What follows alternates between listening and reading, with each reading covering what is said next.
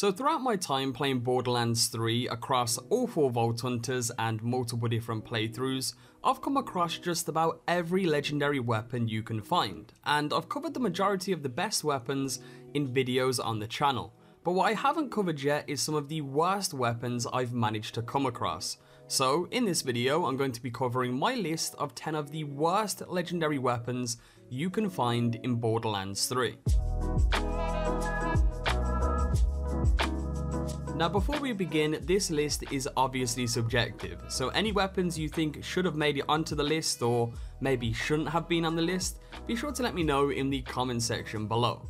However, one weapon I think most of you will agree is just downright trash is a weapon known as the Lob. Now the Lob is a legendary shotgun that is manufactured by Torg, and out of all of the places that this weapon has a higher chance to drop from, it's Graveward. Yes, this weapon can drop from Graveward. Now it can also be a world drop as well, and just to mention, Graveward is one of the bosses that you will come across during the main story, and he is farmable from the Floating Tomb region of Eden 6. Now what makes the Lob so trash is the way the weapon works, and of course to begin it doesn't do that much damage at all, and it basically fires a single slow moving elemental orb that passes through enemies and again does very little damage. Now because it passes through enemies, you can hit multiple enemies at the same time, and if you do shoot the floor or a wall, it does do splash damage. And also if you're fighting bosses as well, it cannot pass through them.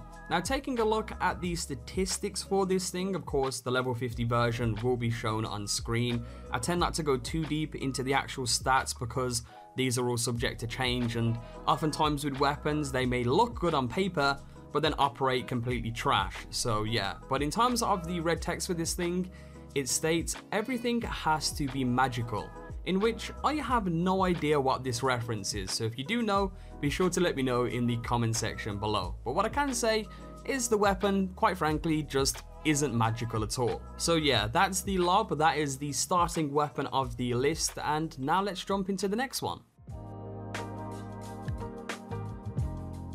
So for the next weapon of the video, we have the Masterwork Crossbow. Now, some people do like this, and some people don't. For me, I just cannot get on with this weapon at all. It's a legendary sniper rifle that is manufactured by Hyperion, and I've got this multiple times. I actually got it on my very first playthrough. It drops from an enemy known as Urist Muck Enforcer in the Electricity region of Promethea, kind of in the underground section in this location on the map. And yeah, I got this on my first playthrough. When I first saw the weapon, I thought it was going to be amazing. Statistically, it does quite a lot of damage, and it comes with all of these different boosts in the weapon's description. You have a weapon damage boost, weapon fire rate boost, weapon accuracy. And when you see that, you think, oh my god, this weapon's gonna be good. But then when you're using it in game, it's a whole different story. Being that the name of the weapon is the Masterwork Crossbow, it essentially shoots out crossbow bolts. Now, the problem with this is those bolts have a parabolic trajectory, meaning that they curve down very, very quickly. And that, in addition to the fact that it has a fixed magazine size of 1, make this a very tedious gun to use. You'll pretty much have to always lead your shots, and you'll always have to aim above the enemy's head to even get a critical hit with this thing. Now granted, I will say it does do a good amount of damage, but compared to other sniper rifles, it just doesn't hold up, especially on modes like Mayhem 3 and Mayhem 4. I mean, you guys may think differently about this one, but for me, I just have never been able to get on with it. It's just something that I've never really liked to use, and it's something that I just have always thought is not that good for a sniper rifle. Now again, the weapon view will be shown on screen. Statistically it does look good on paper, and the red text for this thing is all craft dwarfship is of the highest quality, which is a reference to the video game Dwarf Fortress. So yeah, that's the Masterwork Crossbow, and let's jump into the next one. So for the next legendary weapon of the video, we have the Bankrolled Predatory Lending. This is a weapon that you will come across very early on in the game, and for a lot of you, it was probably the first legendary weapon you managed to get a hold of. This can be found in the Droughts region from an enemy known as Lavender Crawley in this location on the map. And basically what this gun does is it uses your cash balance as ammunition. So each shot that you shoot from this thing will deduct $1 from your bank balance, I guess. And because of that, it's just not good, especially in the early stages of the game. Now granted, it is kind of cool. It does have like these banknotes and coin and green money symbols that can be seen when the gun is fired. But in my opinion, the gun doesn't do enough damage to warrant the fact that it's taking your money. It's more of a gimmicky weapon, which I believe is kind of a reference to EA and all the stupid shenanigans they get up to with kind of just ripping off the community and stuff like that. Not entirely sure about that, but it's definitely on the gimmicky side of things. Now, the red text for this one is "bullets are cheap, but not that cheap," which is simply a reference to how the gun works. The weapon is also manufactured by Hyperion, so it has the signature shield that you have on pretty much all Hyperion weapons. And yeah, that's the weapon. You know, it's not incredibly bad when it comes to its damage output, but again, it's just nowhere near as good as it should be given the fact that it takes your money. Now granted, you know, later on in the game, you're probably going to have more than enough money to do whatever the hell you want with, but overall, it's just not that good.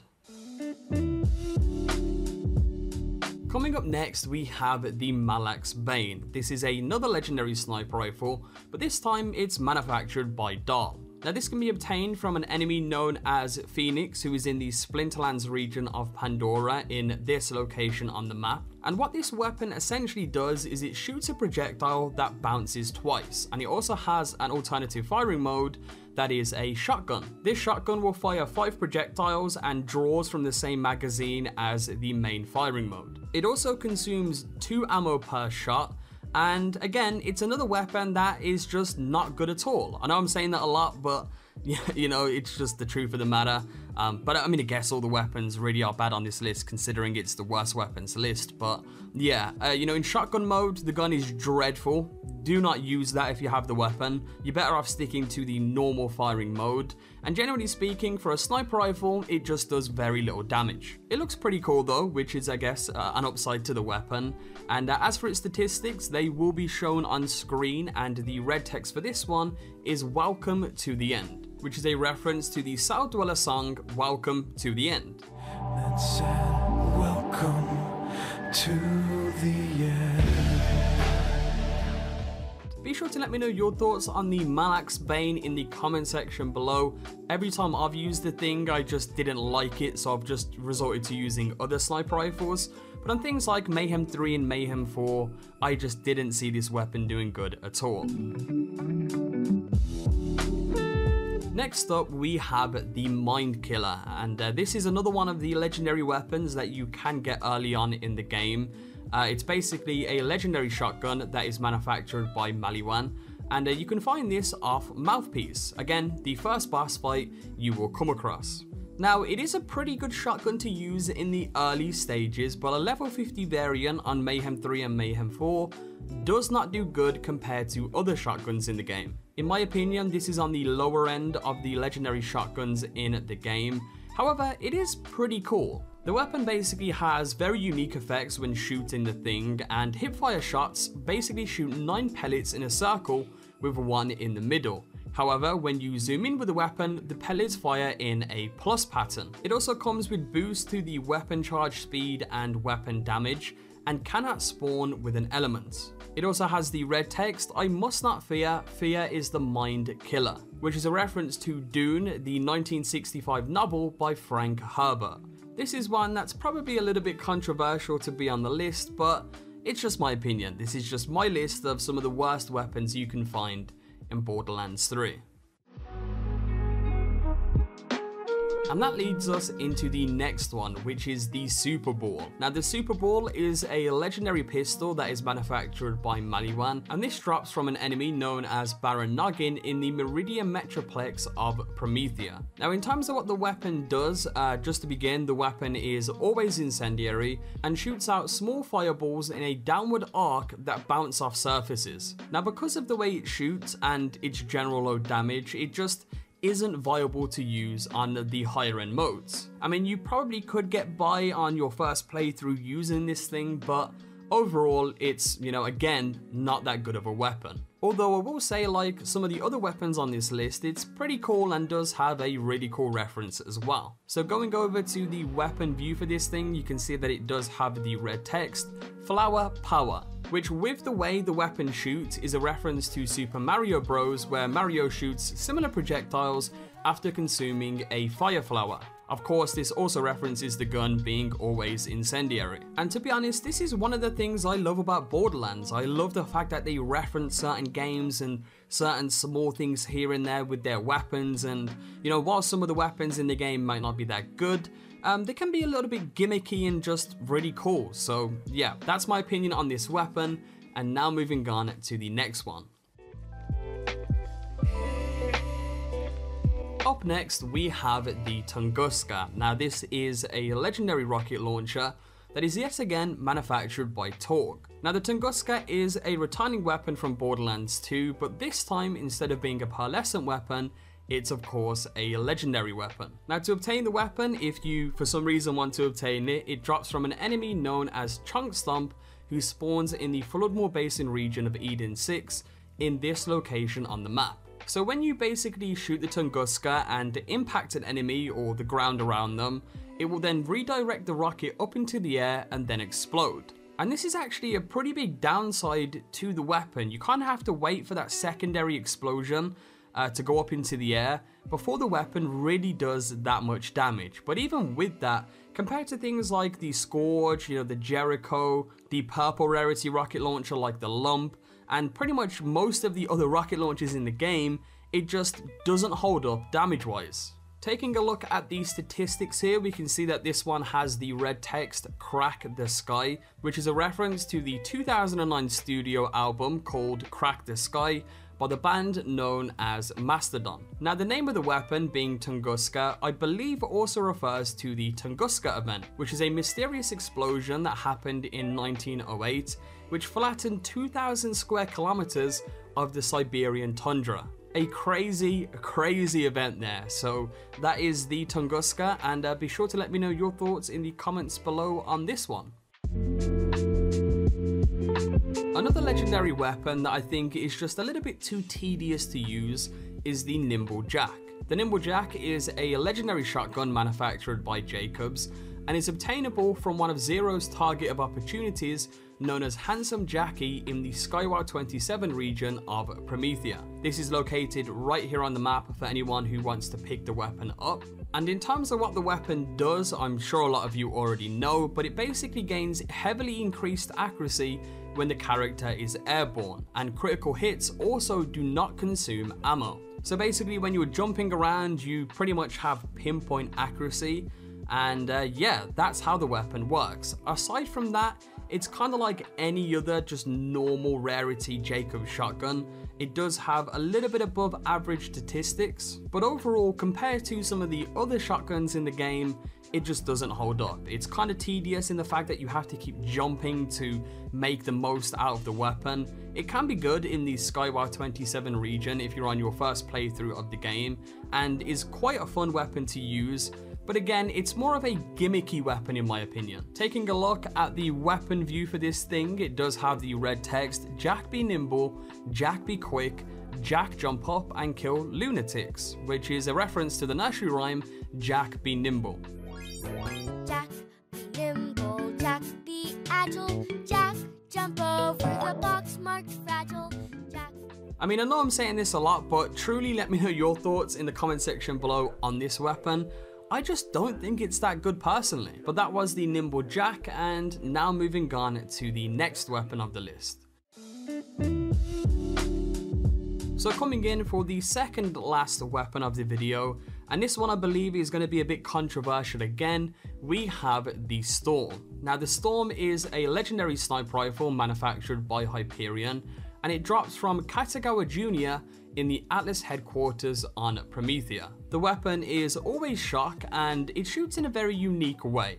When you shoot the thing, it spawns 4 shock orbs around the impact point, and these generate kind of like elemental coils that would damage the enemy over time.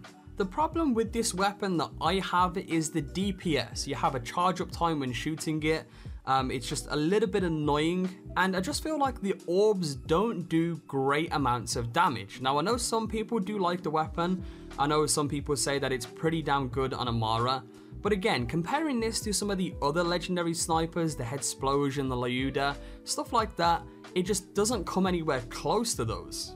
Now granted, I know that there's tons of legendary weapons in this game and some are going to be better than others, but on Mayhem 3 and Mayhem 4 and even True Vault Hunter mode and stuff like that, I just haven't managed to make a good use of this thing. And maybe that's a me problem, who knows, but yeah, I didn't really get on with the weapon.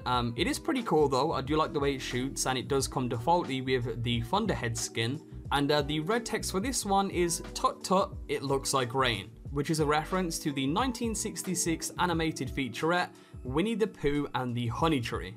And that's it for the storm. I thought I'd include it on this list. You know, just to mention, there is a lot of weapons that could have made it in here very, very easily, and potentially have replaced the storm as well, but who knows, maybe we'll do a part 2 to this video very soon.